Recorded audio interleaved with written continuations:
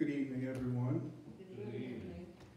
Welcome once again to our midweek Bible study. We welcome those of you here in the sanctuary, as well as those who are joining us virtually.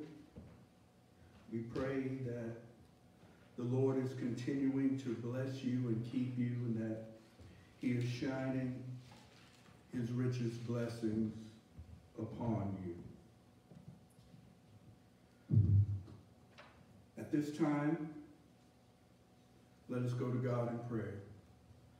Heavenly Father, as we come to you at this hour of the day, we thank you for another day.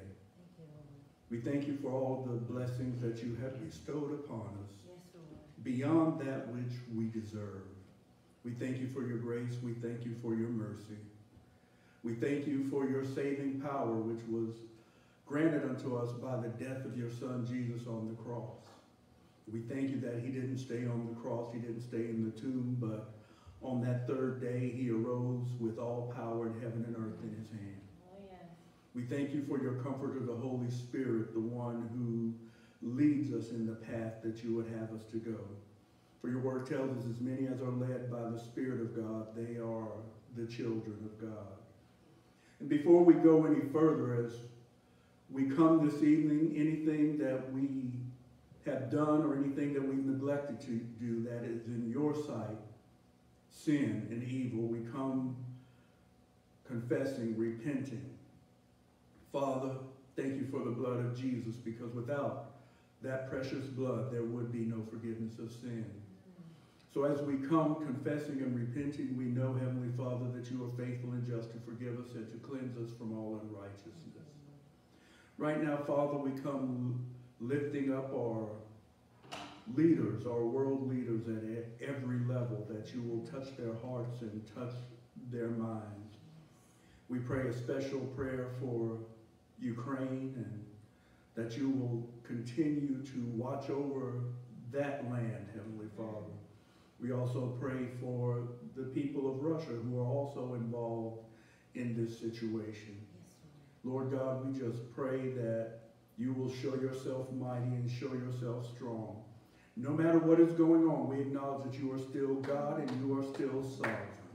Yes. Father, we come lifting up those families who are in bereavement, Father, those people who are going through a time of trouble, those who are sick, those who are shut in, those who are locked behind prison walls, that you will touch them in a special way. We pray that you will continue to be a hedge of protection around our military, for our first responders, for our frontline workers in every level and in every area, that you will just touch them, Heavenly Father, as they continue to do the jobs that they do, so that we might enjoy the quality of life that we have. Yes. Lord, we come lifting up your church before you, every church that is open in your name. Father God, from the pulpit to the door, that you will let your blessings flow, that you will let your anointing flow. Father, that we will be beacons of light shining in a dark and sinful world. Father, we pray right now as we go into this time of study, that you will open up our hearts, open our minds, open our spirits to receive a word from you on tonight. That your word will not return unto you void, but it will prosper in the thing where you send it, and accomplish that which you please. Now, Lord, let the words of our mouths and the meditations of our hearts be acceptable in thy sight. O Lord, our strength and our Redeemer. And if there's anything we fail to ask, we pray in the name of Jesus that you will not fail to grant. As we continue to acknowledge all the honor, glory, and praise belong to you. In Jesus' name, amen. Amen. And if there is anyone else who would like to say a word of prayer before we move into our Bible study, you may do so at this time.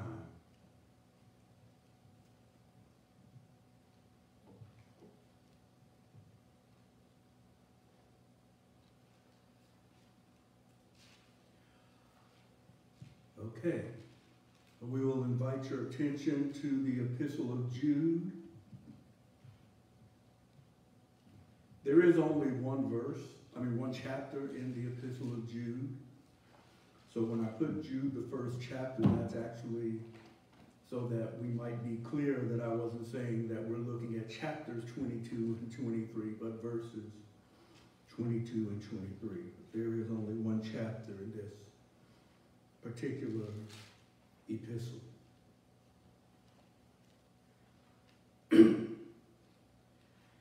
And somewhat continuing from our theme on this past Sunday, and verse 22 of Jude says, "And of some have compassion, making a difference, and others save with fear, pulling them out of the fire, hating even the garment spotted by the flesh."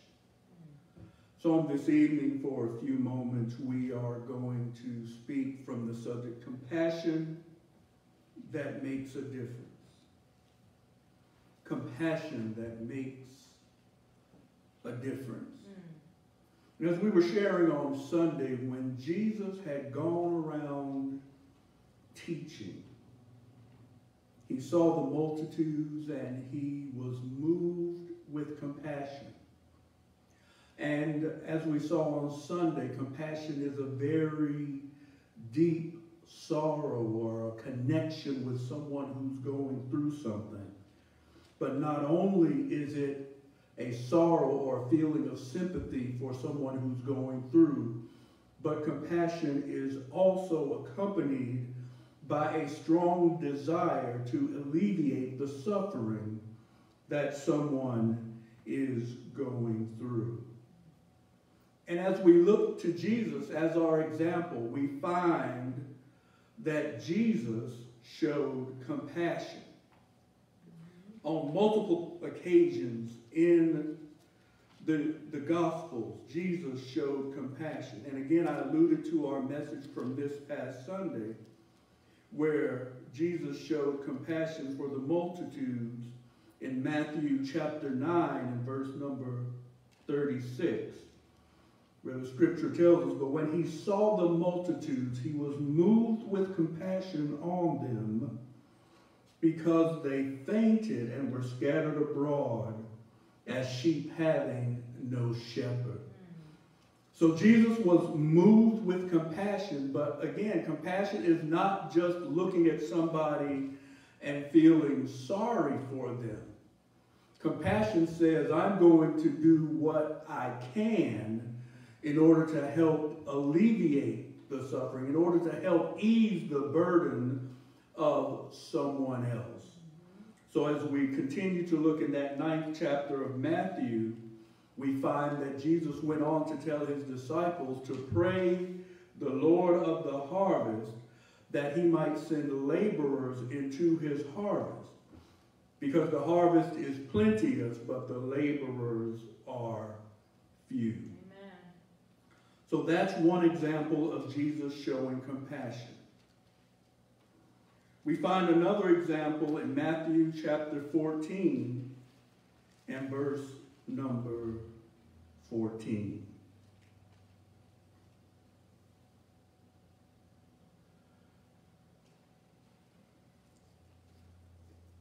And once again, we see Jesus looking at a multitude. And what happened in verse 14 when Jesus saw a great multitude? He was moved with compassion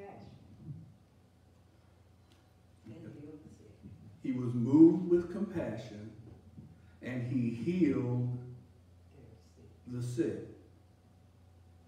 But that wasn't the only thing he did. Because if we keep reading in that particular passage, the evening came and the folk got hungry.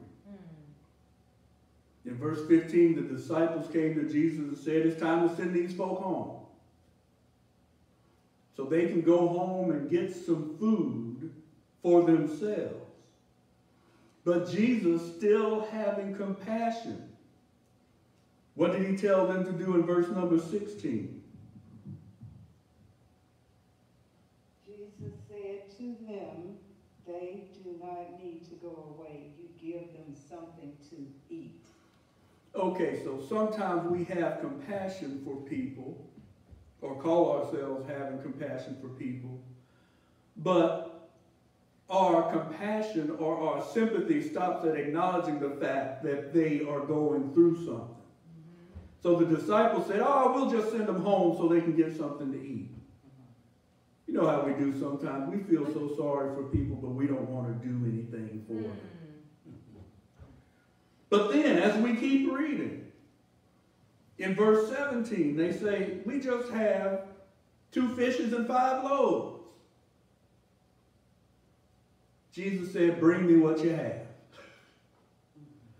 So when you have compassion, sometimes we might, anybody ever felt a need to help somebody, but you didn't feel like you had enough money, you didn't feel like you had enough resources. So instead of just trying to use the little bit that you had, you decided that there wasn't anything you can do to help? But remember, compassion says, I'm going to make a difference. Compassion says, I'm going to do what I can to help somebody. So somebody might need $50, but you only have 5. Well, go ahead and use the 5 to the glory of God. And when you get a few more people, you get 9 more people who give 5, then now that person has the 50. So don't ever underestimate what God can do with your little bit, because we know the end of the story, don't we? What did he do with those 2 fish and those 5 loaves of bread? He fed the multitude, 5,000 men plus women and children. And not only that, but after they used what they had, after they used the little bit that they had, there was still 12 baskets left over. Why? Because not only did they see the need, but compassion said, we're going to use what we have to meet the need. I've heard it said this way before. God will take your natural and add a super to it. So then you have something that happens in the supernatural. 2 fish and 5 loaves of bread, a little boy's lunch, but yet Jesus was able to use that to feed a multitude. And when we look at Matthew chapter 15 and 32, we have another case of a multitude. And Jesus is teaching, preaching, healing, just like he did in the previous example. So in verse number 32, what do we see once again? Matthew chapter 15 and verse number 32.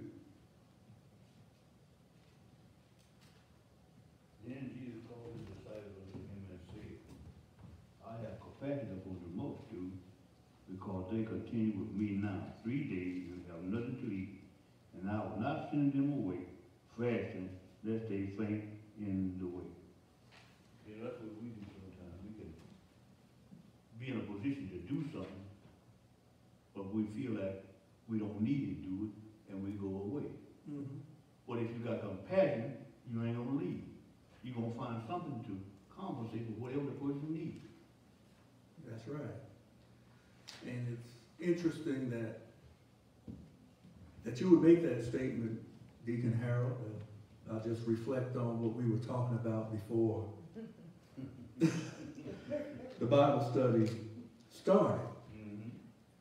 Even when I had a working lawnmower and the ability to get on that lawnmower and cut my own grass, you decided to fire me from taking care of my own yard. It wasn't because I couldn't, But he came over and saw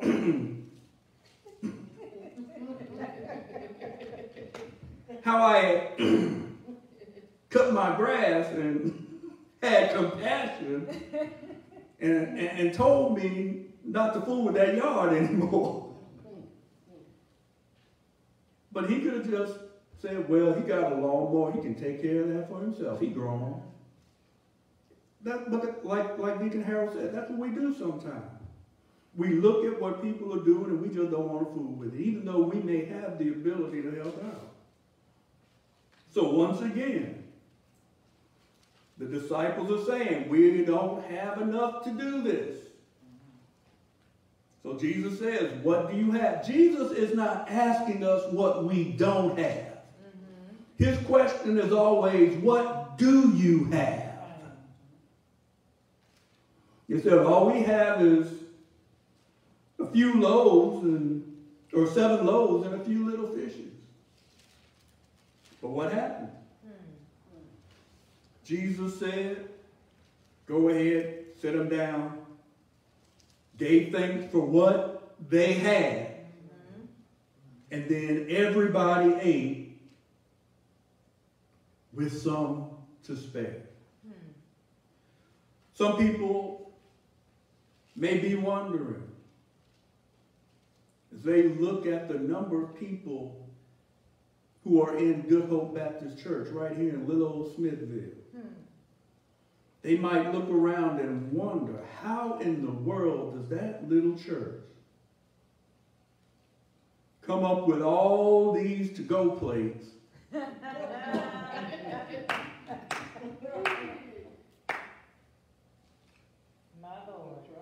with some to spare? That's because we give God what we have.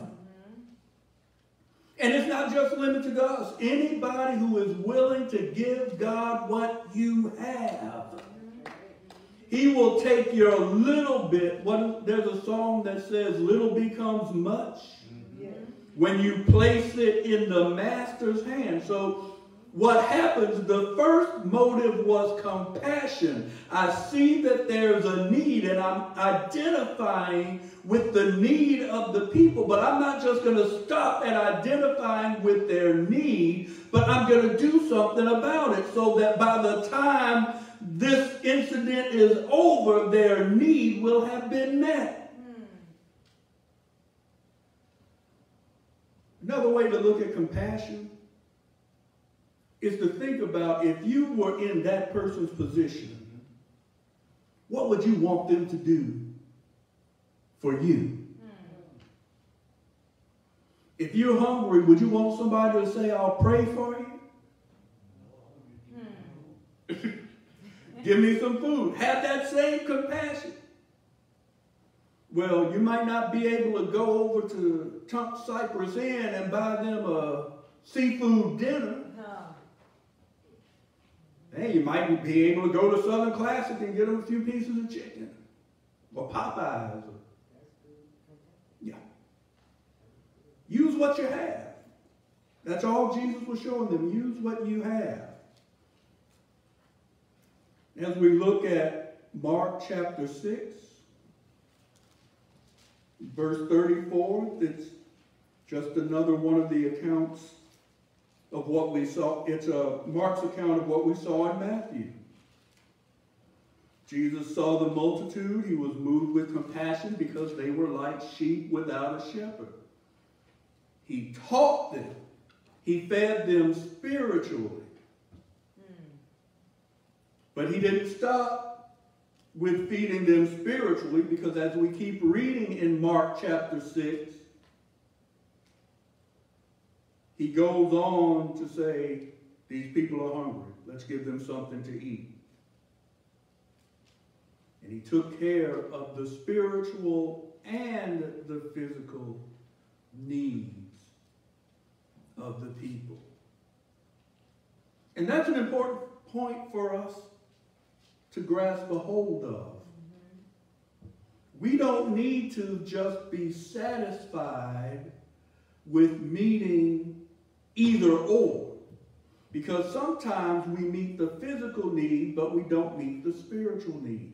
Other times we meet the spiritual need, but we don't meet the physical need. But what did Jesus do in all of these cases? He met both. He taught them. He fed them spiritually. But when he saw that they were hungry, he didn't stop with just feeding them spiritually. He fed them physically. And he didn't see that they were hungry and just give them some fish and some bread, but he also made sure that their souls were fed. Yes. Yes, Lord.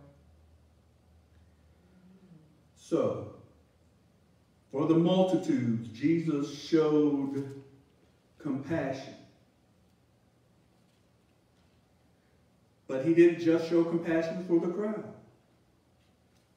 Let's look at Matthew chapter 20.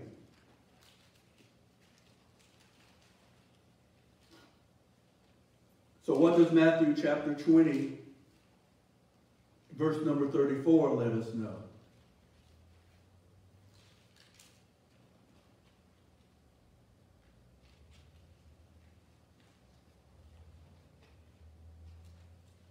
Jesus had compassion and touched their eyes. And immediately their eyes received sight, and they followed him. So Jesus had compassion. If we back up verse number 30, two blind men, when they heard Jesus passing by, they cried out to him, "Have mercy on us, O Lord, thou son of David." But the multitude told them to be quiet. But the more they told them to be quiet, the more they cried out. Yes, Lord. Jesus asked them, "What do you want?" They said, "Lord, open our eyes." So Jesus had compassion on them, touched their eyes, they received sight, and they followed him.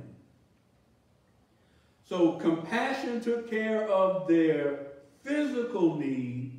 But what do you think happened when they followed him?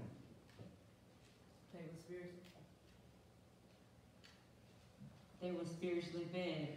They couldn't have followed him and not have been spiritually fed as well.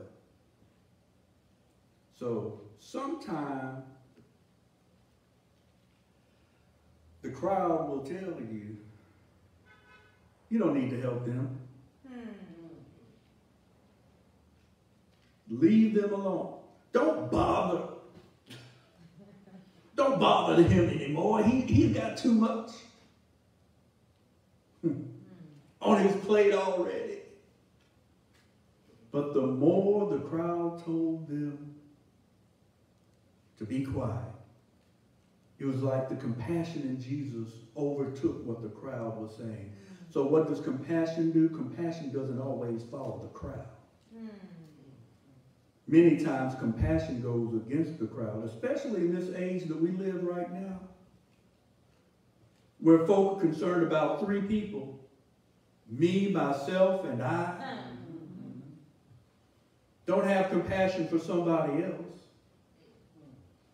But thank God that we don't go with the crowd, but we are to have compassion.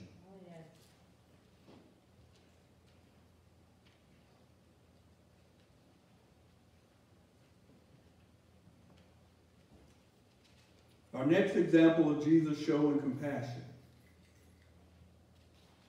Mark chapter 1, verse number 41.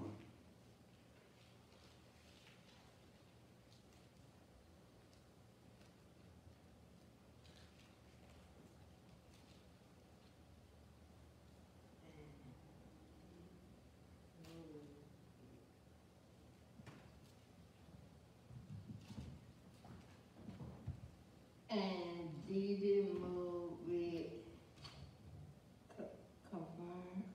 compassion, put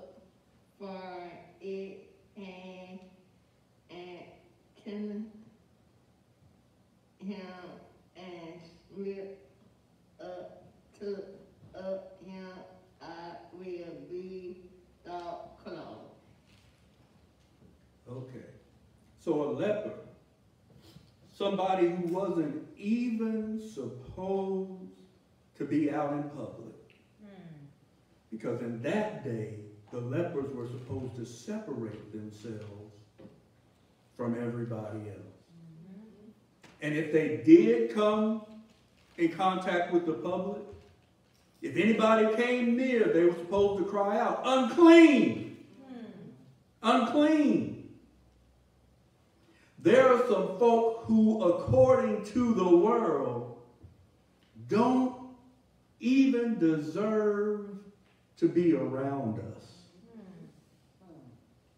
But yet, this leper who did not even by law have the right to be in the presence of Jesus, came to Jesus and said, "Please make me clean." And instead of Jesus looking at him and saying, "You leper, you're not even supposed to be around me, go away." Jesus saw his condition. He was moved with compassion. And by the time Jesus got finished with that leper, what happened? As soon as Jesus spoke, the leprosy departed from the man and he was clean.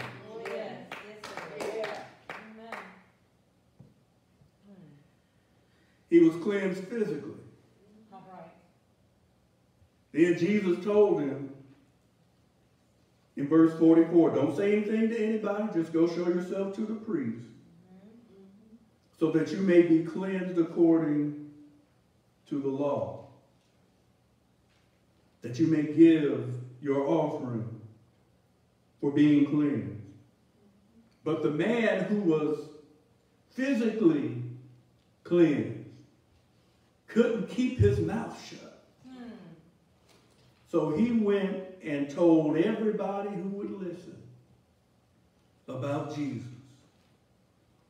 It says in verse number 45, it was so much that Jesus couldn't even openly go into the city, but had to go hang out in the wilderness. But yet, folks still came to him. Now, there were some folk who were just looking for a physical healing. I mean, let's be real about it. But when we have compassion, we will not just be satisfied with seeing people overcome their physical condition, but also their spiritual condition. Yes. Continuing the Gospel of St. Mark, chapter 5, verse number 19. Howbeit Jesus suffered him not, but said unto him, Go home to thy friends, and tell them how great things the Lord hath done for thee, and hath had compassion on thee. Jesus, so we're talking about in the Gadarenes, the demoniac who was possessed by the spirit Legion. And those of us who are familiar with this story know that this man was doing all kinds of crazy stuff. But yet when Jesus showed up, the demon recognized that Jesus was on the scene. And Jesus called that spirit out. And we see that Jesus called the spirit out. Now, he had compassion on the man.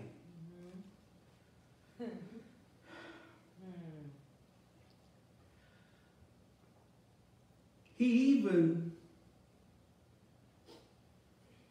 gave the demon a break. So the demon said, don't just cast us out,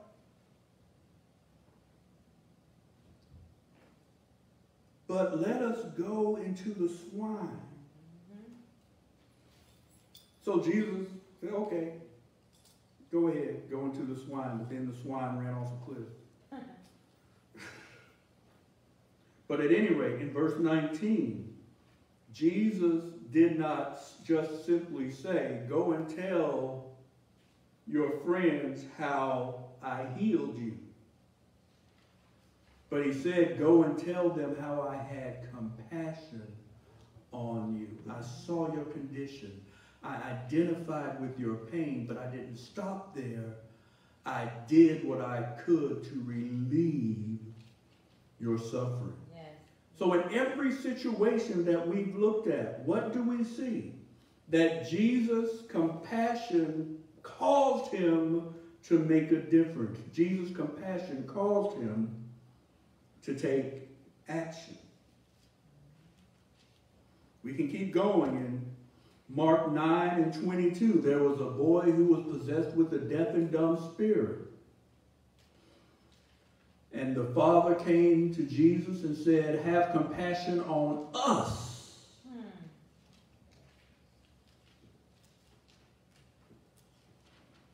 Because both the father and the son were being impacted by the fact that this son was possessed with a deaf and dumb spirit.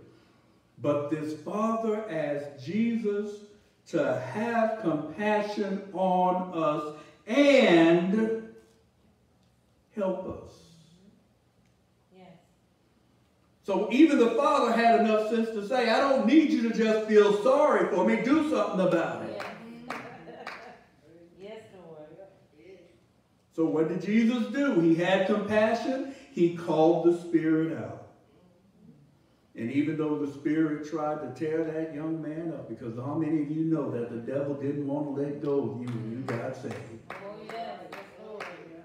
And if you don't believe he didn't want to let go of you, how many of you know he's still trying to pull you back? Trying to make you do something all out of your newfound spiritual Christian character.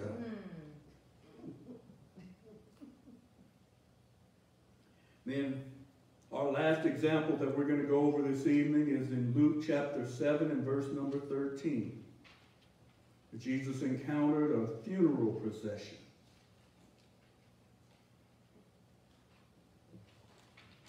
In verse number 13, And when the Lord saw her, he had compassion on her, and said unto her, weep not. and when the Lord saw her, he had compassion on her and said unto her, weep not. So let's look at the background here. There was a widow in the city of Nain. And in that city, there was a dead man carried out, the only son of his mother, and she was a widow. In that day, that meant she was in pretty bad shape, because she had no means of support. She was a widow, so that meant her husband was gone. But her son was there to take care of her. Because if we look back at the culture of that day, it was a patriarchal society where the men did the work, the men took care of the family. The women by themselves, if they did not have a man to take care of them, if they did not have a husband or a son or a kinsman redeemer, they were in pretty bad shape. So let's look at this woman. Her only child has passed away. And when we look at the natural order of things, the child is not supposed to precede the parent in the natural order of things. But yet, she's grieving the loss of her son. She's grieving the fact that her only remaining support is being carried out of town to be entombed. A lot of people in verse 12 were with her. But yet it was Jesus who showed up and had compassion on her. And he told her not to weep. But look at compassion. What happened in verse number 14 when Jesus had compassion?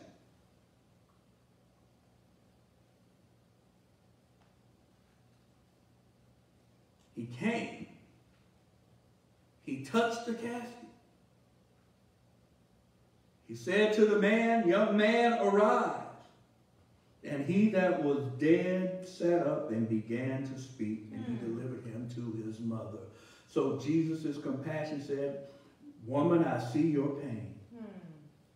But I'm not just going to cry with you. We're going to do something about it. So he delivered the widow's son back to her. So if we're going to be like Jesus, we ought to show compassion like Jesus showed compassion. Oh, yes. And when he did, he didn't just sit around feeling sorry for people, but he did something about it. Even when it seemed like there wasn't much available for him to use. 2 fish, 5 loaves of bread. Or 7 loaves and a few fish. Whatever was there. His compassion said, I'll just use what you got.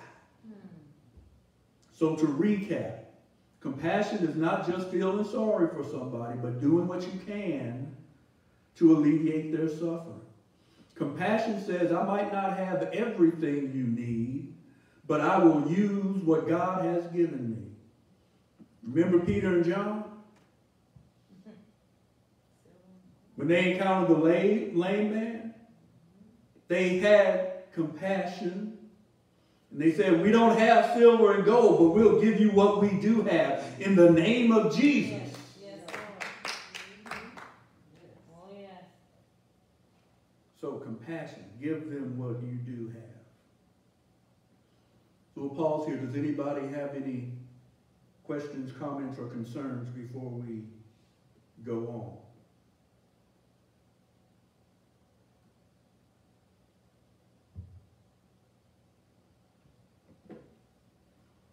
So not only do we see in the Gospels where Jesus showed compassion, but in his parables, Jesus used other characters to illustrate his compassion. So in Luke chapter 10, and we know the story in Luke chapter 10 of the Good Samaritan. The Good Samaritan. You know, the Jews wouldn't like that label. Because in their mind, there was no such thing as a good Samaritan.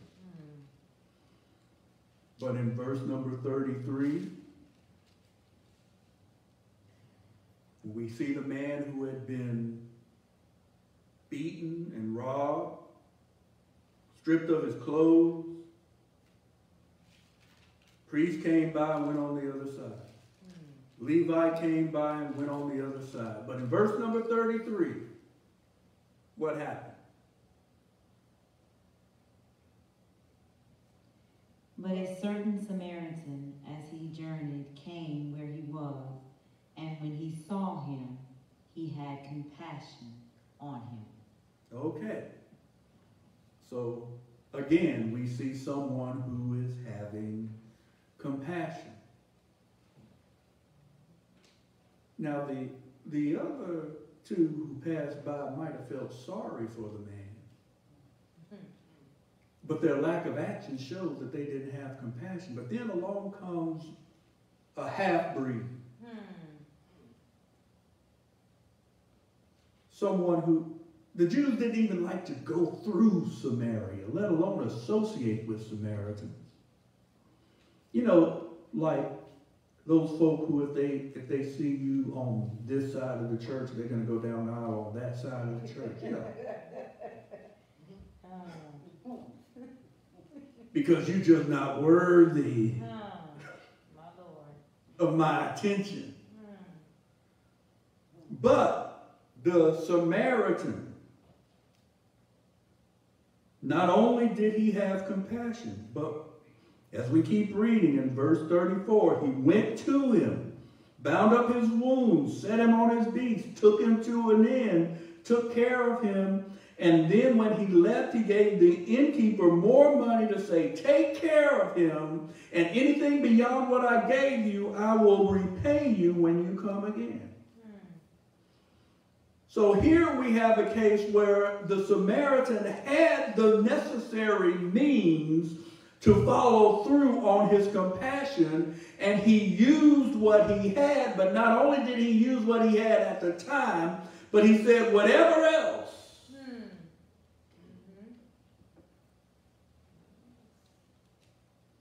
Because he saw a need, he saw the suffering, and he used what he had to alleviate the suffering. Staying in the Gospel of Luke, chapter 15. The story of the prodigal son.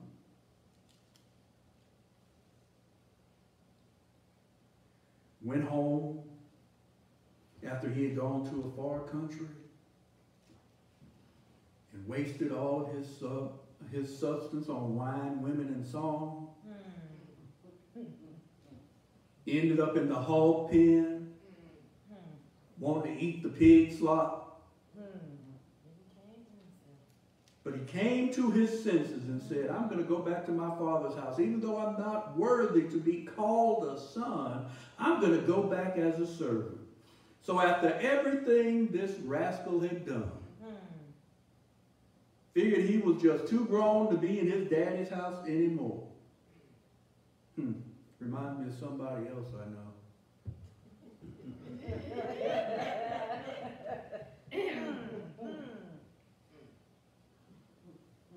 I thought I was so grown. I'm moving to New Jersey. I'm grown. I know what I'm doing.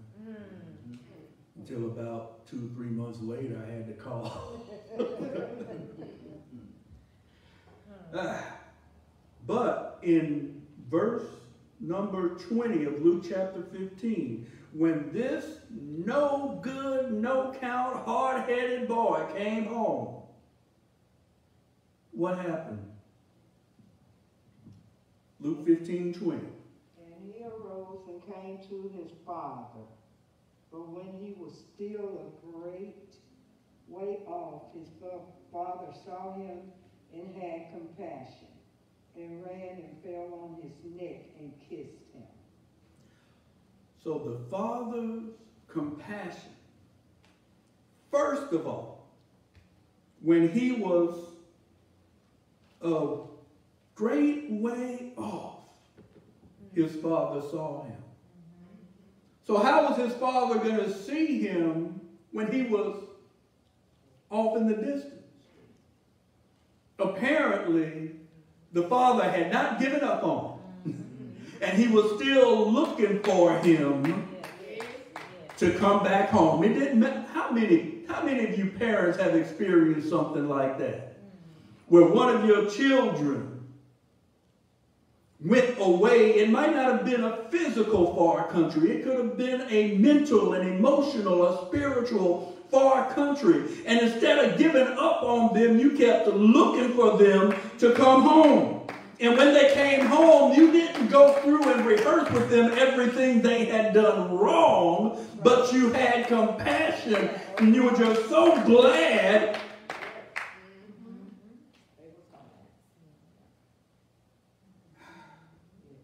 He had rehearsed his speech. Father, I'm no longer worthy to be called your son, because I have sinned against heaven and I've sinned against you. And Father said, I don't want to hear that. Then he called for a great feast.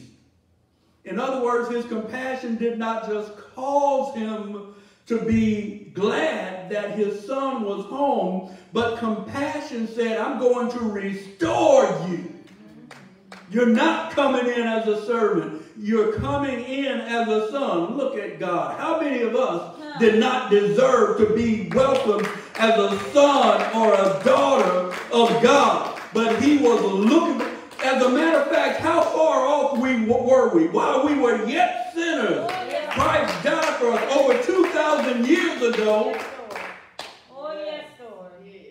I say 2,000 years ago. It was longer than that, because in Revelation, John said, I beheld the Lamb who had been slain from the foundation of the earth. So even before Mama and Daddy thought about getting together, God had already looked for us in in the distance so that he could welcome us back as his children.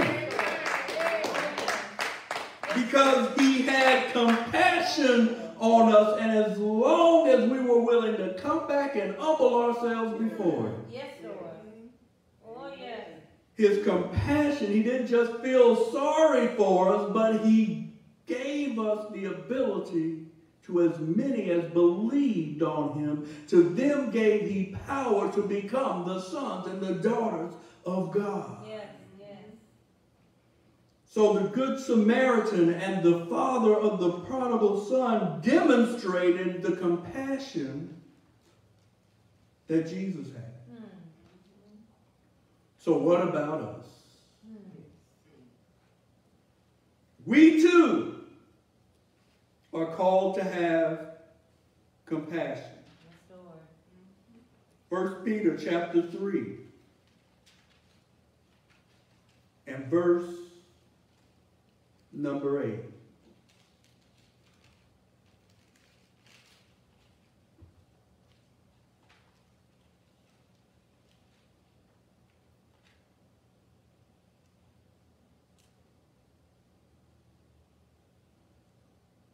So Peter's saying, be of one mind. Have compassion one of another. Love as brethren. Be tenderhearted. Be courteous. So as believers, we should be of the same mind one toward another. Well, I know some of us, have messed up more than others. Oh, yeah. And then some of us act like we haven't messed up more than others. But we should be in a position where when we see a brother or a sister going through something,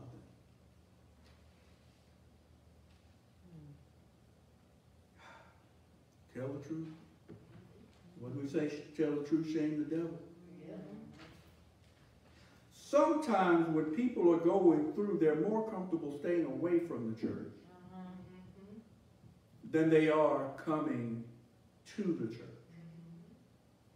Part of the reason that happens in some situations is because they feel like if they come to the church and people know what they're going through, that they're going to be judged. But compassion says, there but for the grace of God go I. It could have been me. And in some cases, the only difference between me and somebody else is that their stuff is out there, but mine is still in the closet. So if I'm going to have compassion, I need to treat somebody else like I would want to be treated when my stuff comes. Well, if you ain't got no stuff, I'm not talking to you. But if you got some stuff that you've gone through, if you've been through some things that nobody else knows about but you and the Lord, and you know how folk would give you the side eye if they knew what you had been through, then when you encounter somebody who has gone through, have compassion. Love as brethren. Yes, Lord. Have a heart that reaches out. Now, instead of posting on Facebook, instead of using the other social media apps to pull somebody down, how about doing something to bring them up? Because what does compassion do? Compassion identifies with what somebody is going through, but also does what is necessary to alleviate the pain and the suffering that they're going through. So this should be the last place where somebody comes when they're going through and they leave more injured than they were when they came in. Oh, yeah. But we all know some church folk You do know that all church folk ain't Christians, right? We all know some church folk. We all know some holier than thou folk, don't we? Oh, yeah. Who act like they've never done anything. But we know. We know. As my late cousin Barbara Coleman used to say, we all have the 411 on ourselves. Huh. Yes, indeed.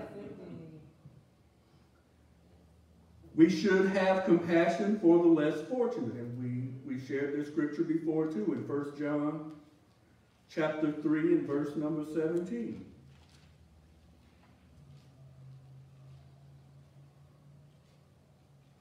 And the world is passing away, and the lust of it. Is that 1 John? This is 1 John chapter 3 chapter 3. Oh, okay. and verse 17. And verse 17. But whoever has this world's goods and see his brother in need and shuts up his heart from him, how does the love of God abide in? Okay, so we see in verse 17, the King James says, whoso hath this world's good and seeth his brother have need and shutteth up his bowels of compassion, which is translated heart in that version. From him, how dwelleth the love of God in him? When we see somebody going through, I said it earlier, here we go again. If we see somebody who's hungry and we have the means to allow them to put something in their belly, let's not look at how much we don't have, but what we do have.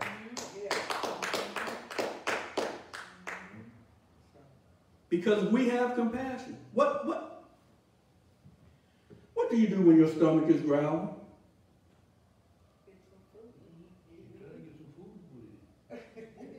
Try to put something in there to stop. I was sitting at my desk today at work and I was doing some training. I'm just trying to hold out.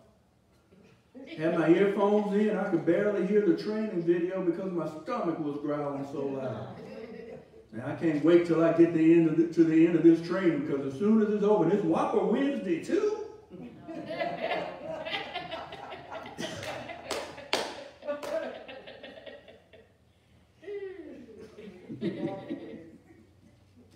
Even though it went up to $3 now. But anyway, used to be $1. But even though it went up to $3, well, actually I did not end up getting a Whopper. I just got a hamburger. Hey, you started getting excited too quick. But if I had wanted that $3 Whopper, I was not going to be deterred because I was hungry and I wanted something to eat. Well, if I have compassion for somebody else and I know they need something to eat and I have the $3 to get them a Whopper instead of the regular $5 that it is during the week, I just know too much about fast food, y'all. But I'm going to do what I can. That's right. Yes, Lord. That's right. Instead of saying, I got mine, now you get yours. We are called to have compassion for those who are less fortunate than us. Yes, Lord. Amen. And finally, when we encounter people who are weak in their faith, we should have compassion on them. So now, the scriptures that we started with, we're going to end with Jude verses 22 and 23.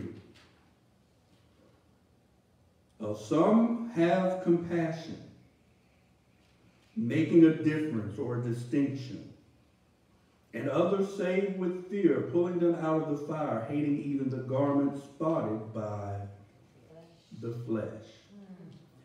So let's look at what was going on when Jude made these statements.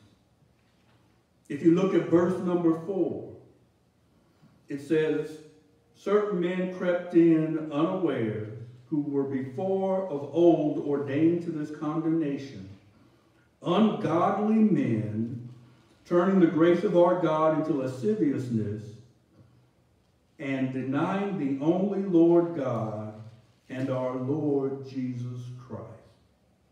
So you have some people who came into the church,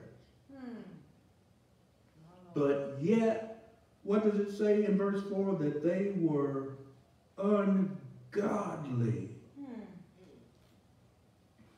Now see, I could start a whole nother round of Bible study on that. They came into the church, but they were ungodly. And instead of operating in God's grace, they were acting as though, well, since we have God's grace, we can do anything that we're big and bad enough to do. But we must understand that we're actually denying the power of God when we take his grace for granted and use it as an occasion to operate in the flesh. That is not why God gives us grace, so we can just go out and knowingly live a life that is not pleasing to him, or lasciviousness. Amen. You know, I've said it before. Father, forgive me for what I'm about to do. Because I know your grace, your unmerited favor will kick in and you will give me what I don't deserve. I know your mercy will keep me and you will withhold the judgment that I am worthy of. That's not how we are supposed to live. Because we should not abound in sin so that grace can abound. The Bible says, God forbid. My Lord. But there are folk who are doing that. And not only that, but they have people.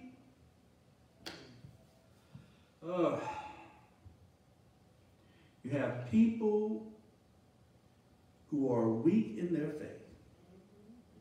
They come to church. They see some so-called child of God acting any kind of way. My Lord. So what is that baby Christian going to think when they see somebody who's supposed to be a mature Christian acting any kind of way? They're going to believe, well, if pastor can do it, and he's the pastor, and he's shown up going to heaven because he's the pastor. Oh, Lord. Don't believe that. Don't believe that lie. I'm not going to heaven because I'm a pastor. I'm going to heaven because I believe in Jesus Christ, that he died and he rose again. My position is not what's going to get me into heaven, because in that last day, he's not going to say, Pastor, well done, is he? He's not going to say, Reverend, well done, is he? He's going to say, servant. Yes, Lord. Oh, yes, Lord. Amen. Yes. But I digress. So as a result of these folk who crept into the church, these ungodly folk who crept into the church, then when we fast forward to verses 18 and 19, then Jude writes, how that they told you there would be mockers in the last time who should walk after their own ungodly lust. These be they who separate themselves, sensual, having not the Spirit. These are folk who come into church and cause division because they're acting on their own ungodly desires. Now, usually we avoid talking about things like lust because, you know, it's a subject that we don't necessarily feel comfortable talking about in the church. But lust are not only sexual. There are other ungodly desires that folk have.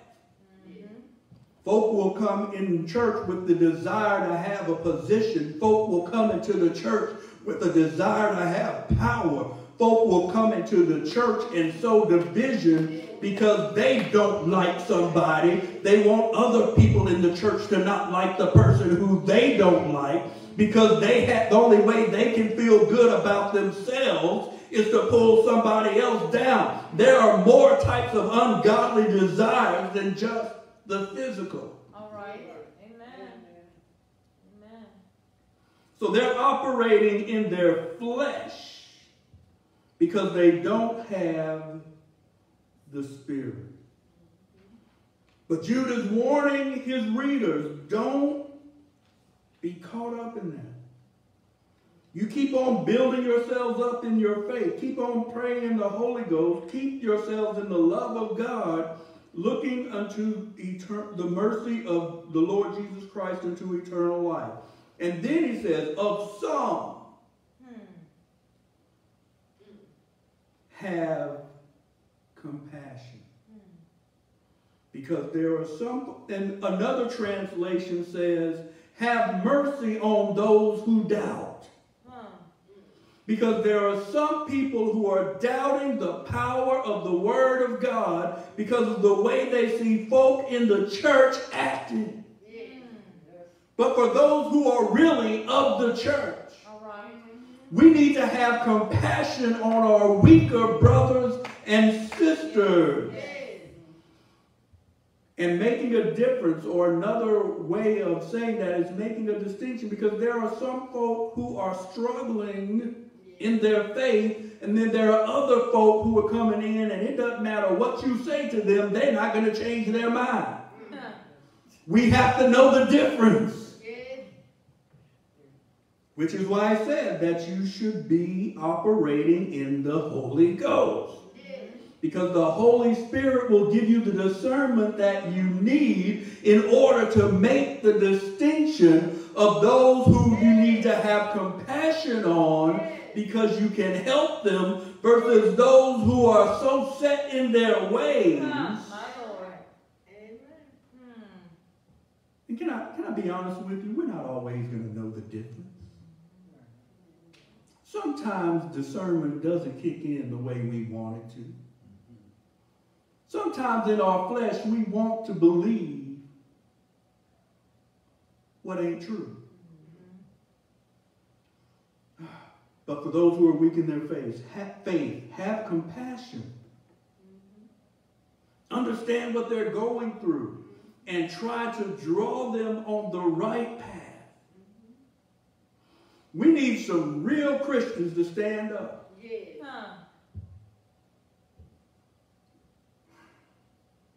Yeah, I am implying, well, I may as well just go ahead and state it, because there are some fake Christians in church. But it's the real Christians who don't want. I asked the question during the invitation, by a show of hands, how many people want to go to hell? Nobody's hand goes up, because we don't want to go to hell. There's nobody here who wants to go to hell. Am I right about it? Those of you who are watching online, I don't believe you want to go to hell. But compassion says, if I don't want to go, then if there's somebody else. Now, heaven is not a place where we want to say, I'll go if I have to go by myself, because we want to try to bring somebody with us. But at the same time, if you have folk who don't want to take the journey, then go if you have to go by yourself. But we don't want to go by ourselves, do we? No. Because we have compassion, making a difference. And others saved with fear, pulling them out of the fire, hating the garment defiled or spotted by the flesh. So when we see folk operating in error, we should love them enough. We should have enough compassion, because again, what does compassion say? Compassion doesn't say, I'm so sorry to see that you're living in sin. It doesn't stop there. I'm sorry that I see you living in sin, but I have an answer for you. I have a solution to your problem. I have a way for you to get out of your situation, and his name is Jesus. Oh, yeah. Compassion. We do some good things, some great things here on 114 C.L. Bradford Street. The majority of people operating are operating out of love. And the compassion is making a difference. Now, mean, if I were the type to stick my chest out, I go different places, visit different churches, and I have pastors coming up to me talking about, yeah, I hear you doing a really good job at Good Hope. It's not about what I'm doing. It's about what God's doing. Yes.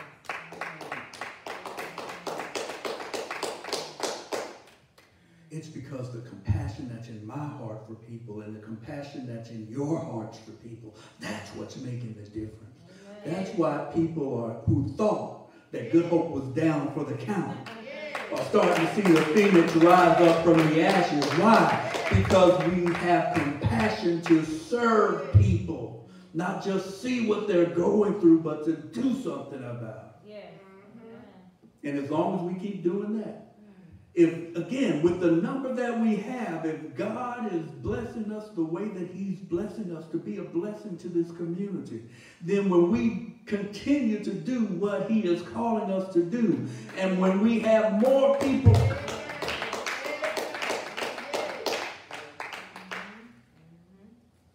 So my brothers and sisters, for those of you who are listening, who may not be a part of the Good Hope family. This doesn't just apply to Good Hope. This applies to all of us. Because Good Hope is not the church. Good Hope is part of the church. Yes. Amen. This compassion that makes a difference is something that God wants all of us to demonstrate. So let us renew our commitment to show compassion that makes a difference. Amen.